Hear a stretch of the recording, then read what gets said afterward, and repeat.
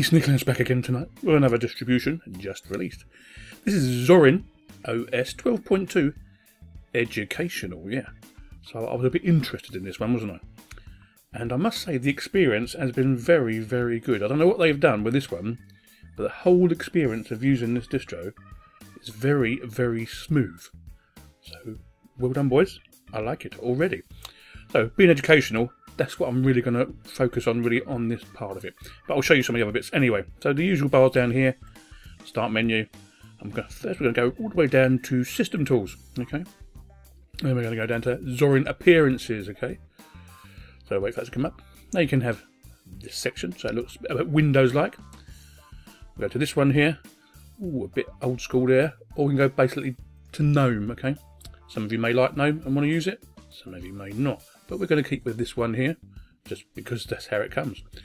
Now I put the icons on the desktop for you, so we've got home and trash, and it will automatically mount the volumes when you plug them into your PC, and they'll come up on the desktop, so that's nice. You can also have network servers as well, if you really wanted to, and interfaces. So you can have the buttons on the right, which you've got now, or we go on the left, on the right, on the left, but we'll stay on the right. And we'll enable animations even? Yes, of course we do. Okay, you can also change the theme. So we've got the blue theme at the moment. Change that to red theme if you want to. Looks alright to me, doesn't it? Yeah. Fonts. Let's say you don't want Roboto. Okay, so you can just change the font for what you want. So I'm going to scroll down to the bottom, and there should be an Ubuntu font here. There's one. Condensed brown, or should we have bold italic? We'll have bold italic. Okay, we'll select that, and that's the font it's going to use. I like. Okay, that's enough of that one anyway. So there's plenty of selections here you can go through. Right, let's get down to the nitty gritty, okay? It's educational. Let's see what educational stuff we've got, okay? So we're going to go straight into education, because it's there. I'm not sure if I like the red now, actually, saying that. Got blinking, G-comprise, okay, GeoGebra. Scroll down a bit more. K-turtle. Now, who knows what K-turtle is? Come on, tell me, tell me. Yes. Move the turtle around using your code. Go and have a play, you might like it. Okay, next on the list we have, this is the bit I don't like. We used to get a little menu over here where you could go and it'll all come up in here, but it's not doing it this time, which is a bit of a bummer. But hey, can't everything. Right, one of the things I was a bit disappointed with, Scratch is included.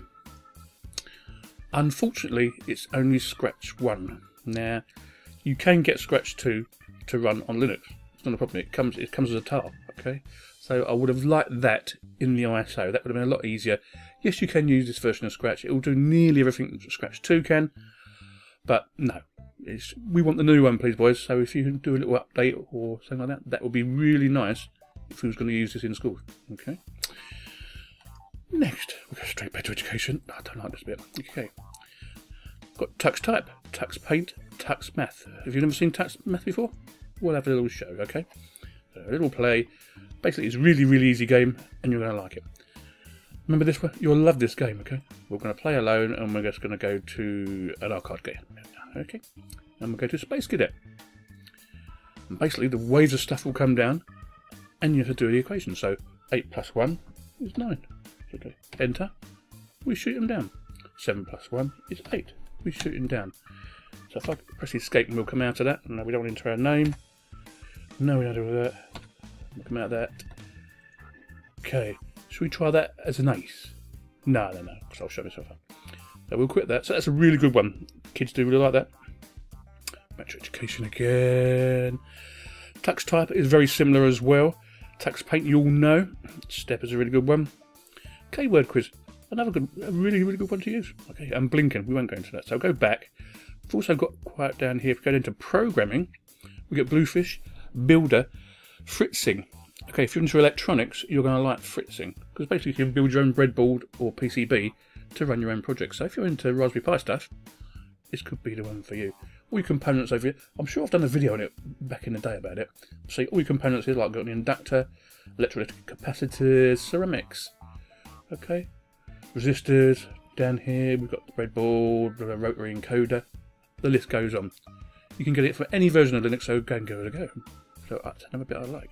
Browser is Chromium, by the way, by default. You can add others, which I'm going to show you in a moment. A quick bit of drinking while we're waiting. There we go. So it says Chrome is my default browser. Well, I won't worry about that. So we're going to go to the tube, of course. Make sure it all plays correctly. Because if it doesn't, it's no good, is it? But of course, you know as well as I do, it's going to. So it knows me. Hello, I'm here. Okay, so we'll just quickly run through. Ooh, this one will be fine. There we go. Let's see how it runs. Okay, that looks good to me. Make it a bit of a widescreen. Lovely. That's what it says. I'll fast forward. Lovely. It does it all. And even ads. Nice. What could you want? Get Genie for your mail. And there's your file manager down there, which is Nautilus, by the way. Right, if I scroll down to System Tools again, and we go down to, where are we? What am I looking for? Oh, I'm probably in the wrong part. We'll go to Settings anyway. As we're there, you change anything here you wish, okay? So your region, language, background, Bluetooth, colour, displays, keyboard, your tablet, because you might be doing a bit of drawing. Remember, these Wacom tablets, they start at about £15 now, so they're really cheap. Configure your firewall. That's what your first things you want to do. Good. Next. Utilities. What do we get in utilities? Terminal. System monitor. Let's have a look. What have we got here? Go to resources. As you can see, it's not doing anything. But bearing it's using GNOME, okay, bearing in mind that it is using quite a bit of memory. But on a real hardware installation, you won't have to worry about this. It's in the box, by the way. Yeah. But yeah, super duper, isn't it? I like it. Yeah. Don't know why it give me 4 gig of swap though. I don't really need that, do I? In reality. Okay, I've also installed, if I go to accessories, I'm probably going to take, oh, weather. So you can have a weather app. Now I wish this was, I'm going to put Bristol up there, okay. More of what you get in KDE, so you can have little applets on the desktop. That would have been easier. So I don't really want to leave that on the desktop like that, do I really? No. But hey, I don't get to choose what goes on the ISO, do I? No. Okay, so should we open the terminal? Or should we not? I don't know what to do now. The System Tools, scroll down. Oh, Tux Paint config, I forgot to tell you about that one as well. Your software updater and updates is all here. HTOP I've installed, so you can have a look at that. And as you can see, in HTOP, it's not even doing anything, is it? But most of it is known, it's using all the memory. And that's a better view of what we're doing, really. So using their own system monitor gave us a bit of a different result, didn't it? But I prefer to use HTOP personally. Okay, straight back to education, because that's what we're here for. Okay, K-Touch. Oh, K-Touch, have you ever done that before? Let's open it up, and you can have a look. Bearing in mind, the download is over 2 gig, okay? So bear that in mind before you do anything. So, we'll put a name there? Yeah, of course I do. Put Sneak in there. I have no or little experience. Okay, that'd be good. Start training. Ooh, that's interesting, isn't it? But I'm not going to do that. You can do it yourself. As you can see, you can tell it's in the box because I've only got half a gig left. And I gave it 14 gig for the install. So bear in mind, if you're going to use it in VirtualBox, give it 20 to 30. That would be more than enough to do what you want to do in the box. Under Science. Chaosium, KDE Marbles, Rocks, Stellarium, GNU Octave, which is a really good one, by the way. Oh, before we finish, I'm also going to go back to sound and video and show you what you get. You actually get Ardor installed by default. So this is one of the reasons why it's quite a large ISO. Okay, cheese, Braceros here.